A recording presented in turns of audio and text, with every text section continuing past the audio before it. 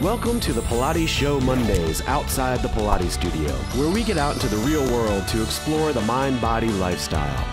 Hi, I'm your host, Casey Marie Hurt, and today I wanted to share with you a little bit of some work that I do every morning. I feel like it's very, very important to tend to yourself first before you tend to your family and your clients alike.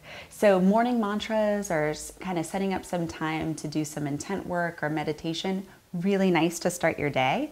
And I always like to think about this Chinese proverb that I'm going to read to you right now, which is tension is who you think you should be and relaxation is who you are. So on that thread, I wanted to just share with you a mantra that I've used on and off through the years that has really kind of helped me to center and ground myself before I go into my day.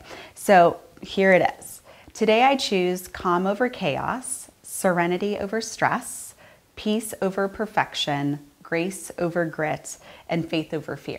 So just having any sort of mantra or a little bit of a reading from a favorite book that you can just focus on to kind of collect yourself from all of the different ways that we are pulled in so many different directions in our life is really nice and calming and centering.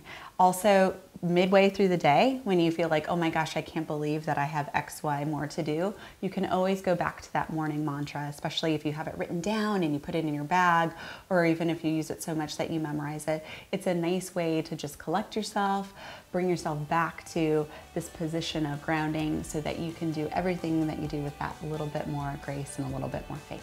That's it for today. If you have a different take on today's subject, or if there's anything you'd like to see covered in an upcoming episode, we'd love to hear from you. Comment below on Facebook, Twitter, or in the forum at fusionpilatesedu.com. See you next time, and never stop learning.